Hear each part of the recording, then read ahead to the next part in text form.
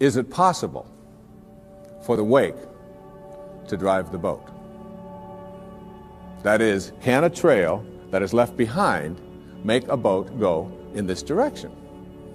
And of course the answer to that is no, it can't. It's just a trail that is left behind. And in that trail, there are an enormous number of things, and every one of us has a wake. And we have a whole lot of stuff in it. And one of the problems that we have is that we have a tendency to look at the wake and all of the stuff that's in it to explain why it is my life isn't working the way I would like it to work. So that you can take a look at the experiences of your life. I look at the experiences of my life. In the experiences of my life, I spent some years in a series of foster homes. People have said to me, oh, living in a foster home, that must have been terrible. I said, no, it wasn't terrible at all. When you're 6 years old, you don't wake up every day and say, oh my God, I'm living in a foster home. Isn't this awful? Poor me. How come me and nobody else? You don't do that. You don't do that till you're 40. And when you're 40 and your life isn't working and you're bankrupt and you're a drug addict and your relationships are all falling apart and your family's leaving you, and you say, why is this happening to you? You say, what do you expect from me? I had to live in a foster home. My mother liked my sister better. We were too this, we were too... And so it's like we take a look at all of these things in our wake. And I'm not saying here that you shouldn't be in touch with your past and all of the things that are back there, but to use it as excuses for why you can't get where you'd like to get today is something that if you do that, you will never get to this place that I'm talking about in this program, which is this place that I call higher awareness, way beyond ordinary human awareness. One of the most powerful lessons that you can ever learn, I had to learn as a young man. My own father was a man who walked away. He left. He left home when I was just a baby. Left my mother, who's sitting right here, 107 years old. Is that? No, you're not 107. 82 years old, though. And with 3 little boys. And all I had ever heard when he walked out about this person that my older brothers told me about, and that when my mother got her family back together again when I was 9 years old and did all that she could to make a family again, with all the hardships. This was a man who never made a phone call, who never sent a penny, who spent some time in prison, who was an alcoholic, who died of cirrhosis of the liver at the age of 49 and was buried in a pauper's grave in Biloxi, Mississippi.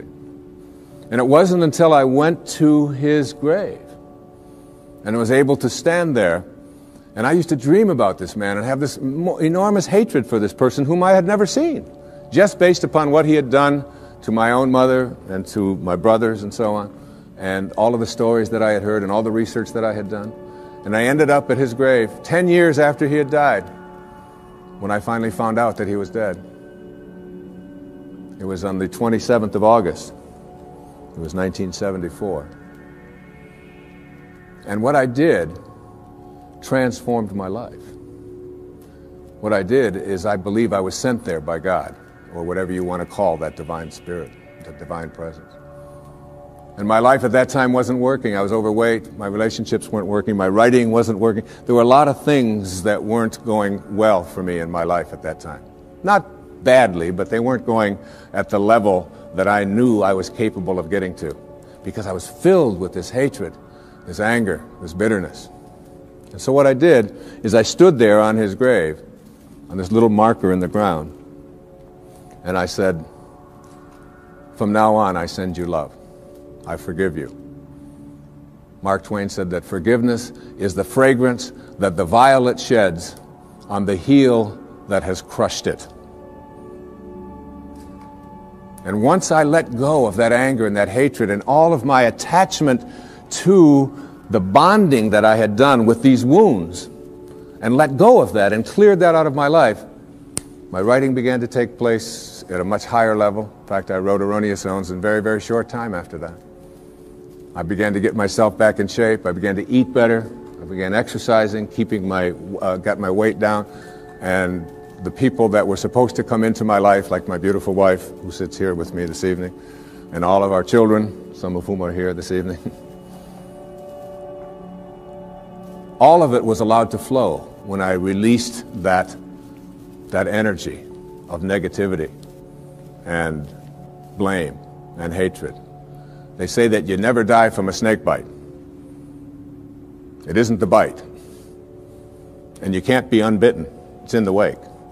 What kills you is the venom that continues to pour through you long after the bite has taken place. And that's something we have control over and we can change. And I'd like to suggest that what happens is that many of us bond ourselves to these wounds of our past. If I were to cut my hand, just cut it and watch it, my nature says, close up the wound. And I just have to watch it. And there's no doctor out there, there's no medicine out there that's going to heal that wound. There's a healing stream that I am connected to that will allow that wound to heal. So my nature says, close up the wounds. Don't bond to them, don't hang on to them, close them up. But supposing I say to myself, oh no you don't. There's no way I'm going to let you close up. You see, if I can keep you open, and I can go to you and say, look at this. You say, what happened? Well, look at this cut I've got. Oh, you poor thing. Look at that. It seems to be getting worse. It's getting infected. Isn't that terrible? And if you practice this kind of a mentality, when your nature says close up the wound, but you keep it open, before long you lose your hand. And after that, you'll lose your arm. And the whole organism will be destroyed if you don't let your nature take over. And your nature also says, close up the wounds of your past. Close them up. And oftentimes we ignore our nature. I had a great teacher that came into my life through his writing. His name was Nisargadatta Maharaj. Lived in India up until the mid-1980s. And he wrote something called I Am That, which was very powerful and influential in my life. And one of the things that he talked about when he was asked the question, what's the difference between, say, a saint or a highly functioning human being, a spiritual master, a spiritual teacher, and the rest of us? Is that they have unconditional love in them and you don't, or we don't? And he said, no.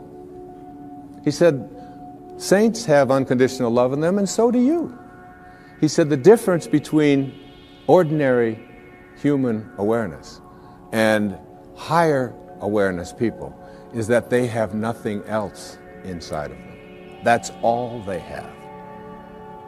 And it's almost like we have to learn how to get that in ourselves, to be able to, well, I always like to use the metaphor of an orange. I love the orange. Perhaps living in Florida is why, but an orange is a simple metaphor. You take this orange and you squeeze it as hard as you can squeeze it, and you ask yourself, what will come out? And what comes out when you squeeze an orange? Orange juice. Never, no matter how many times you squeeze it, will apple juice come out. There's no mistakes. You'll never get grapefruit juice out of this thing, ever. The only thing you'll ever get out of it is orange juice. And the next question is why? Why when you squeeze an orange, as hard as you can squeeze it, does orange juice come out? And I asked that question up in Toronto one time, this little girl sitting right in the front row. She said, that's dumb. She said, that's what's inside. It has to come out. I said, well, that's the answer. You are really smart. And she smiled. She thought that was great. But that's the truth. The reason that orange juice comes out when you squeeze it is because that's what's inside. Now you extend the metaphor and someone squeezes you. That is, someone says something about you that you don't like. Someone behaves towards you in a way that you find offensive.